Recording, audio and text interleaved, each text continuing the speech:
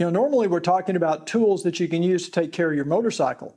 But what do you have around the shop to take care of you while you're working on the motorcycle? That's what we're going to talk about today on Cruiseman's Cool Tools. There are a few simple things you should have in every workshop, garage, just to make sure you're taking care of yourself while you're working on your bike. Now, the first and most obvious one are some of these nitrile gloves, and I wear these every time I'm changing fluids, like if I'm changing coolant or oil or final drive fluids, especially if you're using something like a brake cleaner or a carburetor cleaner, something that's a really harsh chemical. It's just never a good idea to get these chemicals on your skin, and of course if you do, you want to wash it off right away.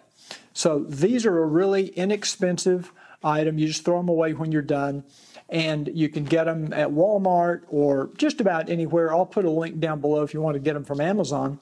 I think I got these at Costco, but there's a lot of different places you can get these. Now, the next thing is you don't want to get any of these chemicals in your eyes. That's very important.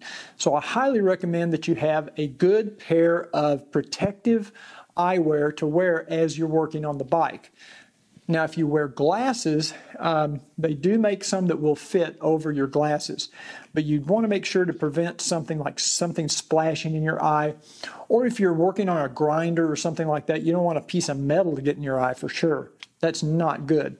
So make sure you have protective eyewear.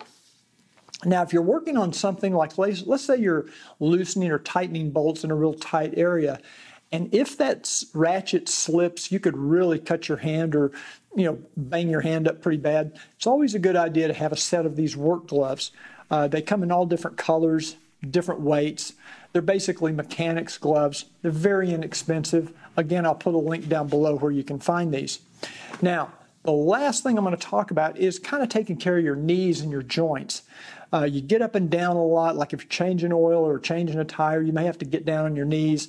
I use one of these pads every time I have to get down on the ground, and it has really saved my knees because sometimes you have to get down on one knee to do something. And this offers a lot of padding and a lot of protection. And if you have to lay down to do something on the bike, like put the rear wheel back on, you can also put it under your hips. It's just a great little tool, not expensive at all, and really helps to kind of save a lot of pain in the future. So take care of yourself while you're working on your bike, and you're going to be able to ride more, and that's what it's all about. Now, if you like this video, please take a second to click that little subscribe button down below. And if you click on the little bell icon, YouTube will notify you when we come out with another Cool Tools video.